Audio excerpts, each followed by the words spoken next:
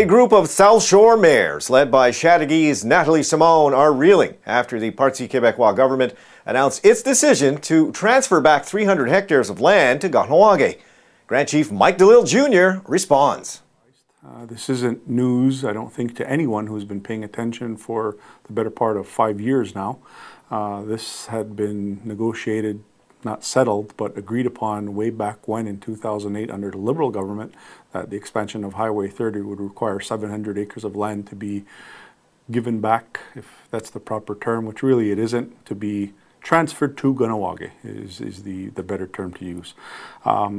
Madame Simon, the MRC, actually she wasn't there as the mayor then, but the MRC did pass a unanimous resolution in April of 2011, April of 2012, to the then Liberal provincial government stating that they didn't want this to happen, citing unfair economic advantage, so on and so on. So it's well over a year that this MRC Roussillon, including Madame Simon, the mayor of Chateauguay, knew of the proposed land deal and have voiced their concerns.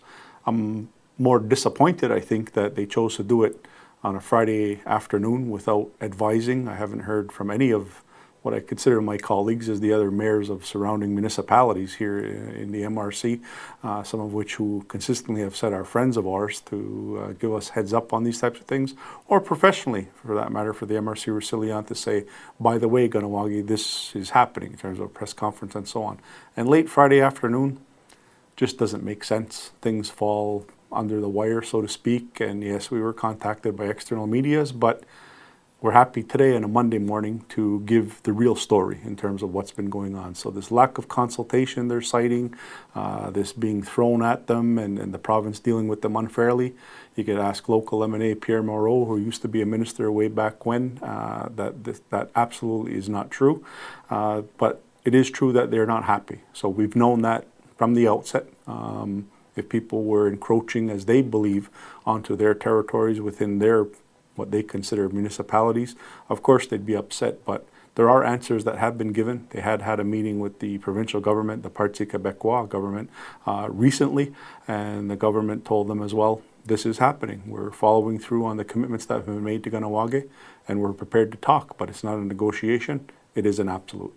At least in terms of Chateauguay, there's a municipal election coming up in November, so it makes sense to kind of puff out your chest in terms of something that can be looked at as radical as this in terms of land being given to Kahnawake for exchange of a highway, so to speak. Kind of ironic, and I think some of the English media has picked that up, that they're crying foul when Indian land is being given back to the Indians versus the way it's been done over the course of history, but that's another issue. So I think it's them, but answers have been given, like I said, by provincial government. We've always been open for discussions to help alleviate these concerns, but we've never been approached. There was a possibility that the 34 acres within Chateauguay boundary, as it's known at the end of OCR, could have been reconfigured, redesigned, that would help benefit both parties. They dropped the ball, quite honestly, and we're prepared to move forward, and so is the province. So like I said, I think it's them. It's a little bit more than disappointing. We've tried to have as much discussion, not only on this issue, but every other that would affect South Shore, Montreal, as they call it. We are the hub. There's no denying it. With all of the infrastructure that's inundated in Kahnawake and surrounding us, we're in the best possible position. They're crying economic foul that we would have greater benefits. Well, you know what? It's about time.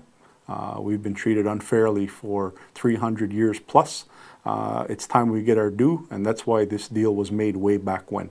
I wouldn't back on it, and I know Council supported it then, and Council still believes in it now and supports it. So Quebec is moving forward. The commitment is there. We're actually having a conversation with them on the land transfer and the documents that they need to provide to the federal government for additions to reserve, which is how it has to happen, this afternoon. So we're confident it's still going to happen, and unfortunately, people will not be happy in terms of some of the mayors and surrounding areas, but the door is open. Economic development is what we're looking for, and if there is a possibility of partnership in the future, again, we're not slamming it shut.